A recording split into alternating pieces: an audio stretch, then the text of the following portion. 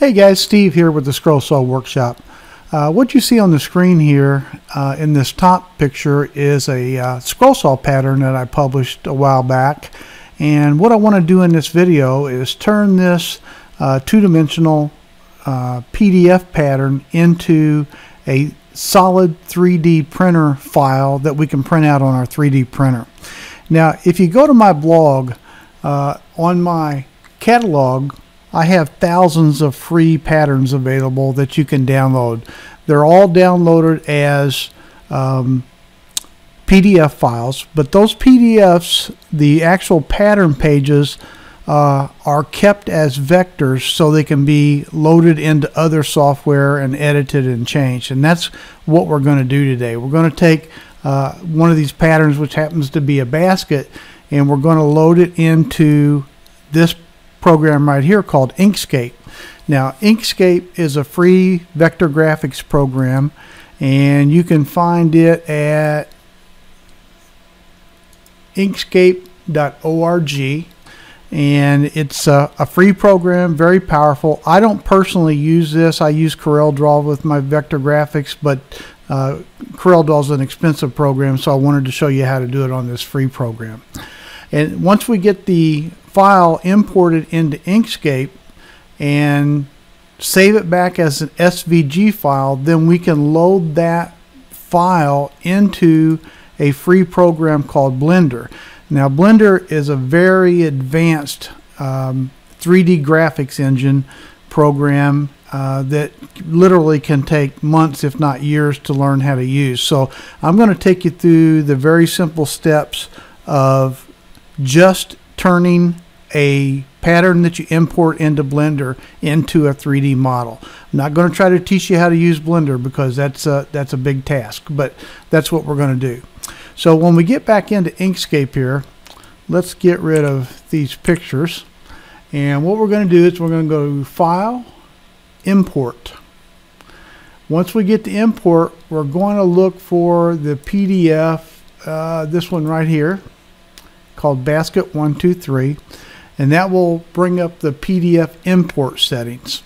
And what we can do is, right now it's set on to import all pages.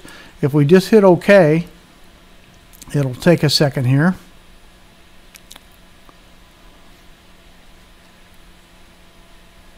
And it will import all of those pages into Inkscape. Now, we don't need this page, obviously. We don't need this page. We don't need the pictures. We're all good there. So we can get rid of all that. We can get rid of the text because we're not going to use that in this particular case. So we're going to get rid of everything we don't need. Okay? Now what we can do is we can take these and move all these parts of this basket to the first page over here so we can zero in on that page. I'm going to go up to zoom page. Now what I want to do is I want to center all these in this page so they're all lined up. So I can drag a lasso and click all three of these parts. I can go to my align, and you get to that over here in your menus. Align it under object, under align and distribute. That'll bring up this tab over here. We're going to hit this button, which is center on vertical axis. You can see that centered everything up. Then we're going to hit the button right below it, center on horizontal axis. So now we've got all those parts all centered together. And we're just going to do this because it's going to make it easier to position them once we get them into Blender. I'm going to select the top one here, and I am going to send this under object. I want to do lower to bottom. I'm going to take this out top rim part of the pattern. I'm going to do object and lower, and that will put the ring that I only designed the pattern for one, but we're going to have multiples of these, and they're going to be rotated from each other to make the offset. So with that selected, I'm going to hit the right mouse button on that piece and hit duplicate. Now I've got two of them. So now if I click on that and then click on it one more time, it'll turn my rotate arrows, and I can take and rotate this top one over to where we now have it offset to where it'll look like a basket once we get these saved. So that's all there is in Inkscape. That's all we have to do. And you could do this on any pattern. And again, the only reason I lined everything up like this is because it makes it easier to put it back together in Blender. We could just as easily have these moved around the page and then just get them back in Blender and move the parts until we get them lined up. But that's more challenging. So with that done, we're going to do File, and we're going to do Save. Let's do File, Save As. And find the directory you want to save it to. I'm going to name it Test. And hit Save. I've already got it in there, so I'm going to overwrite it. Okay, so we're done with Inkscape. We can get rid of that. We are now ready to go to Blender. When you get Blender loaded up, it's going to come up with this cube in the middle. Just make sure you click on that cube and either hit the delete key or the X key, and we can get rid of that. Now, from within Blender, we're going to do File, Import, SVG. So we want Scalable Vector Graphics, the SVG file. Click on that.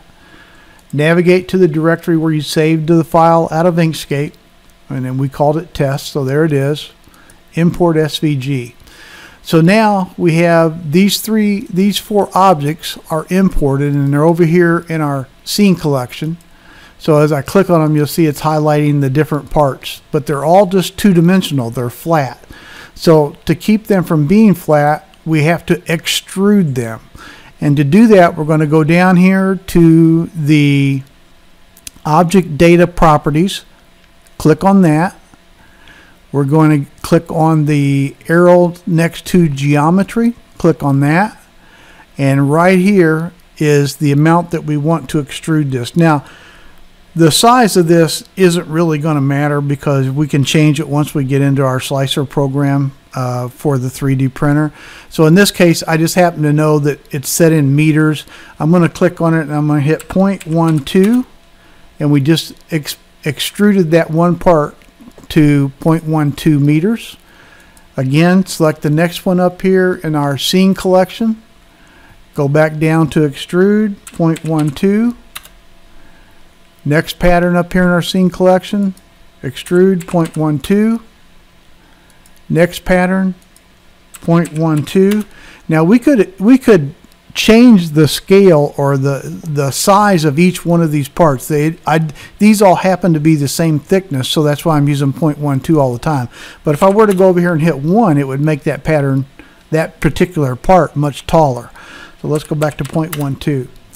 Now what we need to do is we need to select these different pieces, come over here to our Move triangle. We can take them, we can move these pieces around now.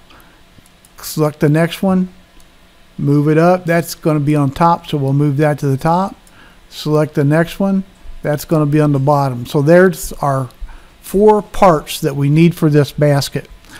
What I'm going to do now is I'm going to take, and I'm using, there's different ways to move the screen around, and I'll let you figure that out because it's going to depend on how you set it up.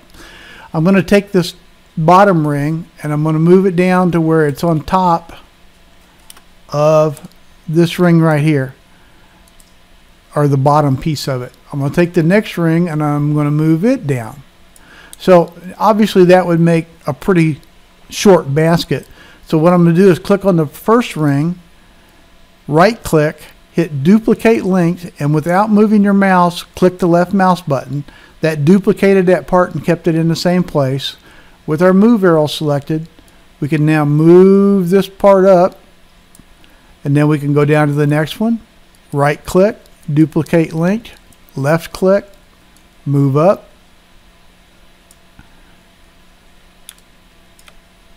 Let's see if we got that too far up. Okay, we're pretty close.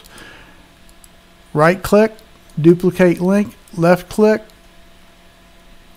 move that part up. And we will, for right now, say that's good enough for our basket. So now we can come up to our top ring. We can bring it down.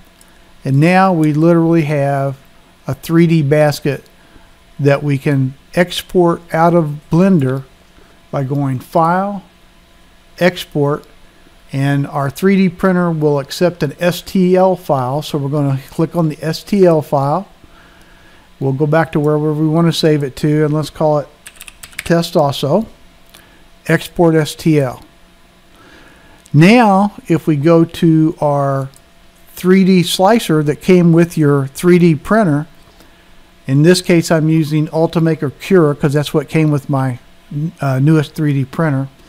I can actually load that test STL right here into Cura. And in this case it loaded it in really small, but that's no big deal. We can come in here and select it, go over here to our scale. Let's say we're going to make it 150 millimeters. And there is our 3D printer. Now, in this case, the reason it looks a little funny is because I didn't get the pieces close enough together. They weren't touching. So if we go back into Blender and readjust this one more time, let's go down to that one. Needs to come down a little, I think. Right there. That looks good. That one's okay. This one needs to come down a little. See how I've got them just slightly overlapping so they're touching? That's all I'm trying to do here. And we'll take this one, lower it down to there. Now let's do the same export again. Export STL file. We'll write over the test STL. Go back into Cura, get rid of this one, and let's load it in there again. See if we get a better result this time.